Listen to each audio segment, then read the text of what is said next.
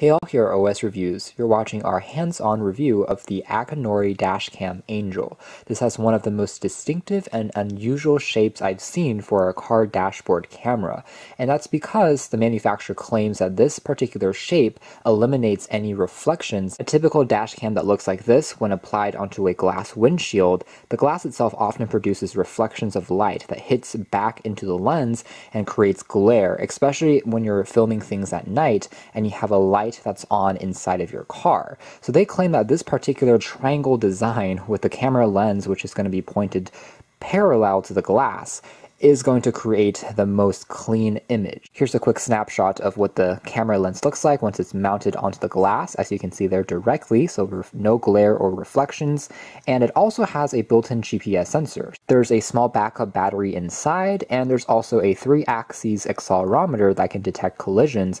This product is interesting because it was actually released in 2016, or at least initially prototyped on some crowdsourcing campaigns, but it's taken a little longer for it to actually hit the market. So now in 2019, we're taking a look at it.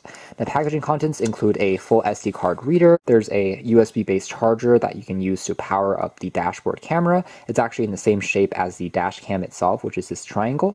And then underneath, we have the accessories inclusive of the mount, which you can pop onto the car's windshield, and it's actually removable. So this attaches into the camera like this, and you can detach it easily as well. There's also a cleaning wipe that you can use to remove any dust or lint before attaching it onto the car's glass.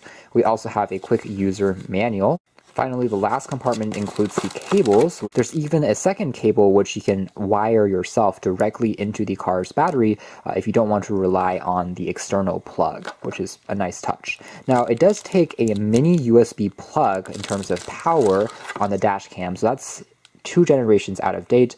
The latest standard these days is USB Type-C. The older one was a micro USB, and then before that was this mini USB. So it's not too big of a deal, I suppose, on something like this, which will be plugged in pretty much at all times.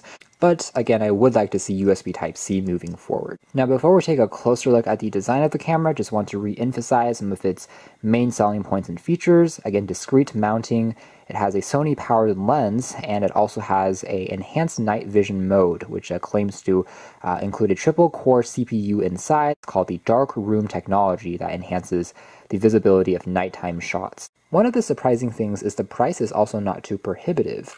In fact, it goes on sale for as low as $70, which is actually cheaper than many of the other brand name dashboard cams we've checked out, such as the 70 from Xiaomi. So it actually does deliver, again, an original design at an affordable price. Otherwise, on the very top here, we have the company's logo. We have a very interesting texture going on. There's a dedicated power key. And then on the side here, there's a flap that covers up the micro SD card slot, and yes, you do get a free micro SD card in the box. I have one here that's 16 gigabytes. There's even a micro HDMI port built on in, which is pretty handy if you want to directly plug this to an HD TV and view back the contents. There's the power port, mini USB. If we flip it over, that's actually where the lens is located. And again, this is basically how it attaches onto the car's windshield glass. So the camera lens is pretty much just pointing directly outwards, really thin gap between the glass and the lens itself. The lens, by the way, can also be finely adjusted a little bit in terms of its angle. It can pivot a little bit as well. Taking a look at the companion application, it will basically now connect to the dash camera as the Wi-Fi, and we can see a live feed of what the camera is looking at along the timestamp information. Otherwise, we can tap on stop to stop the recording. Right now it is continuously recording. It's been turned on for around 3 minutes or so, and we can also see if it's recording to the SD card and whether the GPS signal has been locked. There are a few typos in terms of the spelling, so it's not perfect. Hopefully the application continues to be updated in the future. You can also change the video duration. Dash cams typically record shorter clips, which are typically 1 minute, 3 minutes, or 5 minutes long, and then starting a new clip just to save on memory, and it wipes over the older files first when the memory is full, but it keeps the important files, such as if you're in a car accident, because of the accelerometer, it will detect motion. The GPS can also be used to track your speed, so how quickly you're moving in the car, kilometers per hour, miles per hour, slower. You can also do things like show you alerts if, for example, you are traveling too quickly, if you're getting too close to the car in front of you, and also when you're changing lanes, just like the GPS functionality on the 70 MIV. I can tap on archive then to take a look at the clips I've recorded. So they are saved in a standard MP4 format, and it takes about 85 megabytes or so. You can download it directly from the camera into your phone or tablet's memory, or I can tap on the playback to view back the clip, but because it's using Wi-Fi, it can still be a little slow for the full clip to be transferred over. So you can see right now we are at 17%, so it's going to take a minute or two before the video plays back. We finished rendering back the clip that we tapped on previously, so it's playing back, and this is a 1-minute clip, again taking up about 85 megabytes of space. Now the dash camera here does also have a built-in microphone. So as you can hear there, it does also pick up your voice as you're talking. You can turn this off in the settings as well, so it does record conversations inside of the car as well. Alright, so let's have a more detailed view of some of the real-world performance. I'm going to show a full-screen video clip, just giving you guys an idea of what the quality is like.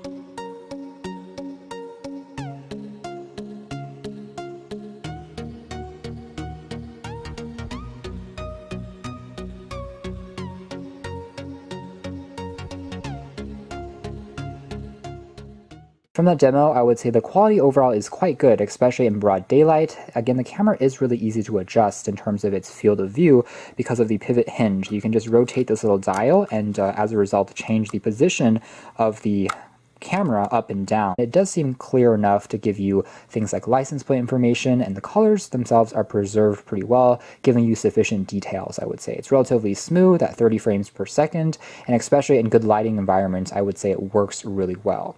Now in the dark, one thing I will say is it doesn't have a built-in IR bulb. So it's using software to try and illuminate subjects a little bit more clearly as opposed to using a IR-based technology. So you can see that lettering and details are still captured fairly well. So even in the dark, it can capture some details if you have a bit of street lamp available in your surroundings as you are driving. If it is completely dark, it's still not going to work, super well, just because again there is no IR bulb. That's more or less it for our hands-on review of the Akenori DashCam Angel.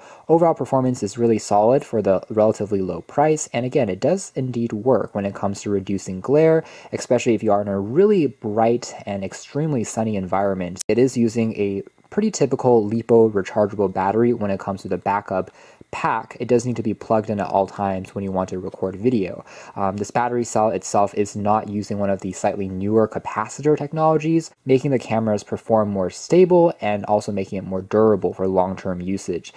That's one thing where a slightly older lithium-ion battery that we have here does not have. But again, for only $70, it definitely is still one of the better budget dashboard cams on the market. If you're okay with the full HD resolution, again, it performs well, has an easy-to-use application, and again, a very original design. You can check out more details if you're looking for a dashboard cam in the links down below, but for now, that's been our video. Thanks for watching here at OS Reviews. That's been the Akenori DashCam Angel.